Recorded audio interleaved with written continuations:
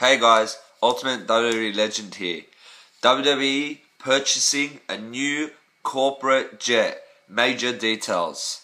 And here they are. WWE has reported in their 10-quarter weekly report, which was filed today,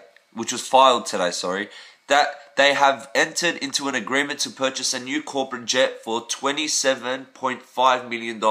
Once the transaction is complete, additional improvements and taxes would run the final cost to $31 to $32 million.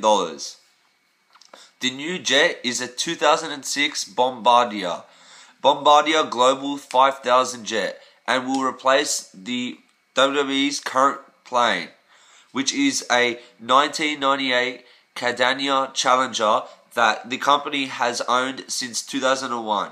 Once the purchase of the Bombardier is complete, WWE will look to sell the Canadair Challenger. Now that sounds great to see WWE is starting to get the improvements that are needed. The jet is very old. It still works 100% fine, but it just... they're buying new things, getting for a better image to improve. Maybe that means that's the start of something new. They'll improve on the jet. Maybe they'll start improving on new cameras, new set ideas, new fireworks, new pyro places, new crowd arena. Something they could do in the arena that'll look better.